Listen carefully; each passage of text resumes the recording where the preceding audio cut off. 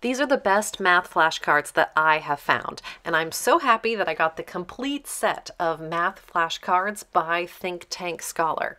This has the addition, subtraction, multiplication, and division cards.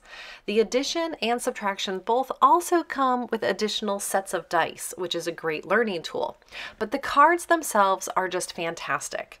They're jumbo-sized, they're color-coded, they're large, easy to read, they're very glossy, and there is one equation on each card. The front side of the card has the question, the equation, and then the back side has the same thing but with the answer as well as a visual graphic representation of how to solve it. I really like the visual representation because my kids really benefit from that when getting their math facts down. Now, I got this set for my 7-year-old who is in 1st grade, but my 7th grader, who is 12 years old, has also been enjoying going over the multiplication and division cards to make sure that he's really got that down in his head. And we've been making up different games and pulling out the cards and playing with them just to go over quick facts.